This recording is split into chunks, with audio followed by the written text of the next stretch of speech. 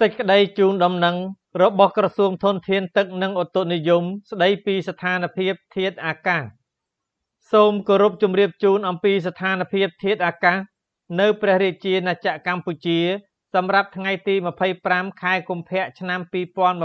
2024ជ្រលងសម្ពាធទាបមានឥទ្ធិពលអូសបន្លាយពីឈូងសមុទ្របេងហ្គាល់រហូតដល់ឈូងសមុទ្រថៃ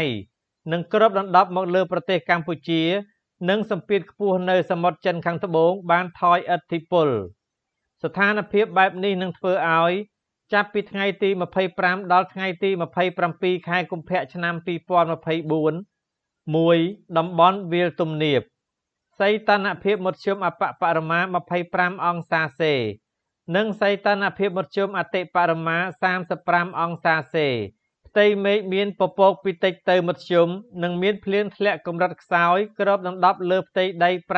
5% និងមានខ្យល់បក់មកពីទិសបូមានល្បឿន3ម៉ែត្រក្នុង1វិនាទី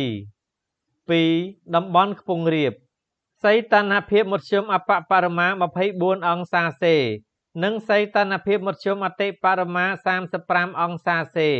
ផ្ទៃមេឃមានពពកតិចខ្យល់បក់មកពីទិសបូមានល្បឿន3ម៉ែត្រក្នុង1វិនាទីដោយឡែកនៅខេត្តកំពង់ស្ពឺមានភ្លៀងធ្លាក់ខ្សោយគ្របដណ្ដប់លើផ្ទៃដី 5% 3តំបន់មាត់សមុទ្រសីតុណ្ហភាពមធ្យមអបបរមា24អង្សាសេនិងសីតុណ្ហភាពមធ្យមអតិបរមា35អង្សាសេ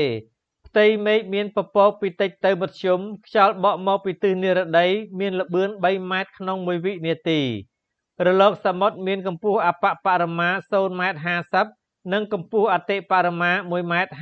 50អាស្រ័យដោយបានជម្រាបជូនខាងលើសូមសាធារណជនទទួលជ្រាបជាព័ត៌មានការផ្សាយរបស់ក្រសួងធនធានទឹកនិងឧតុនិយមថ្ងៃទី25ខែកុម្ភៈឆ្នាំ